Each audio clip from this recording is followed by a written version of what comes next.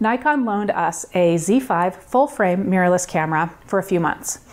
Like always, they, like all the brands that I work with, are super cool about this. There aren't any talking points or secret handshakes or anything like that.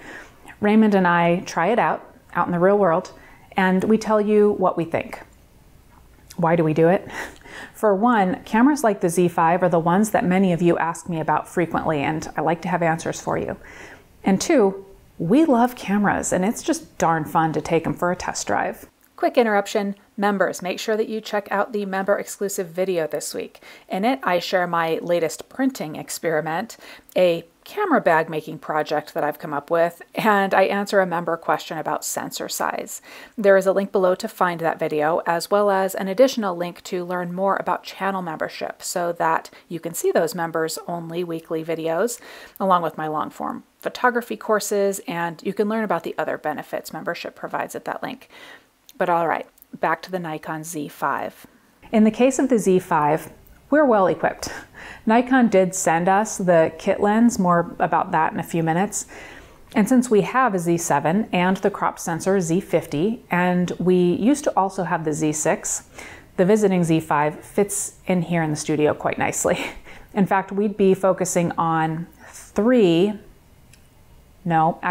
lenses with the Z5. The collapsible 24 to 50 millimeter kit lens, the 14 to 30 millimeter f4S Z lens, the 24 to 70 millimeter f2.8S Z lens, the 200 to 500 millimeter f-mount lens using our FTZ adapter, and this Viltrox 20 millimeter f1.8 lens designed specifically for the Nikon Z mount. Along with too many other cameras, we took the Z5 on a couple of road trips to Durango, Colorado in August, and then San Diego, California in September.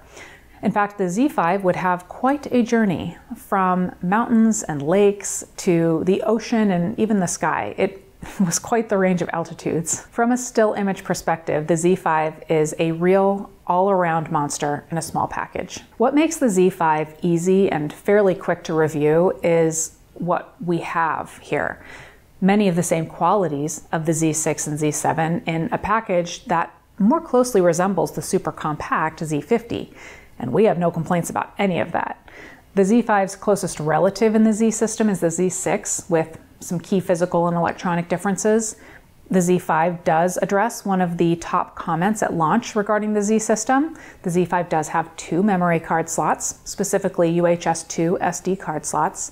This is a first in the Z series, and I think Nikon may have taken the hint from some of the very vocal and persistent feedback from the initial Z series launch. I'm going to make a statement about this camera and the other Z series cameras. And we've owned 3 of the 4, and now we have the 4th here in our hands. These are very good cameras. Every lens we've used from kit to pro lens has been fabulous.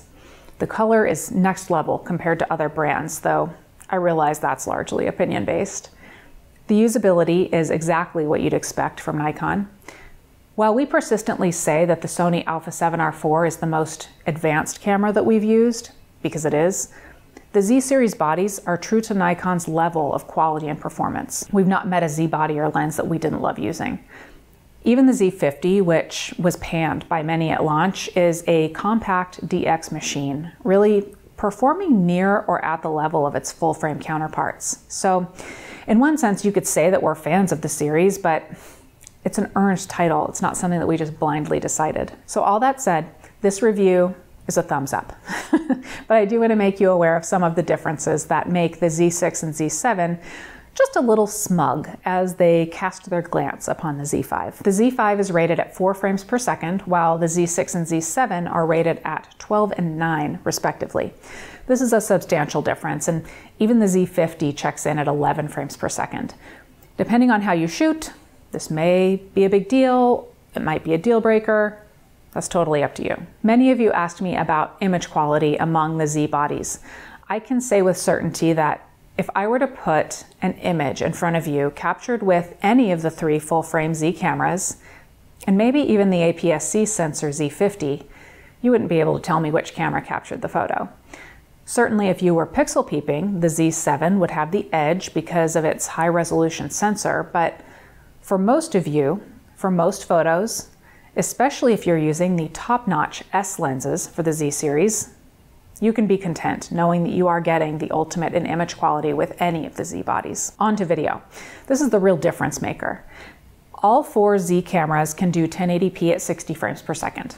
All will do 4K at 30 frames per second, and that's perfectly acceptable. But there is a crop factor of 1.7x in 4K on the Z5.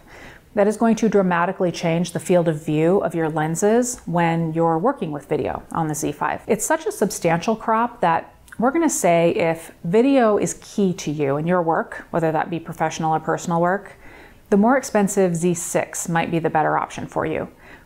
And to take it a step further, the Z5 does not enjoy 10-bit output over HDMI, nor does it have the 12-bit upgrade option available that can be purchased for the Z6 and Z7. We totally understand this. There's no point in Nikon producing a new, lower-cost, full-frame Z body that simply has the same features as the Z6 and Z7. I mean, I think we'd all love it if they did, but like all brands, they're going to introduce certain feature sets at certain price points. Given those compromises, though, especially for video, we don't consider the Z5 to be crippled or otherwise flawed. In fact, it's a great way to access the fabulous full-frame Z-mount lenses without spending as much as the Z6 or Z7, as long as you understand what you're getting and not getting when it comes to frames per second and differences in video features. Overall, if you're looking at the Z-mount, we can't say enough good things about this fairly young system.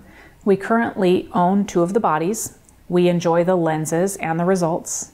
I will say that the Z5 seems focused on newcomers to the system, unless you're an existing Z system user, just absolutely craving 2 memory card slots for your still images. And Z50 owners, unless you're craving full frame, we'd probably say to stick with the Z50. None of that is a knock on the Z5. It's a great camera. It's just that all of the Z cameras are great cameras.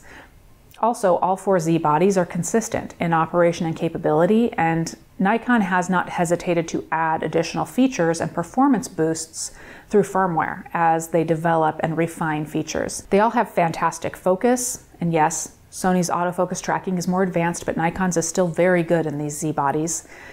There is face and eye detection, reliable metering, and overall responsiveness. And those familiar with the Nikon system will be right at home with the menus and the terminology. And there's one final tangible item, the short flange distance of the Z system. That's the difference from the sensor to the lens mount. It allows the use of many other brands of lenses on cameras like the Z5, opening up creative mix and match possibilities that we had only dreamed about previously.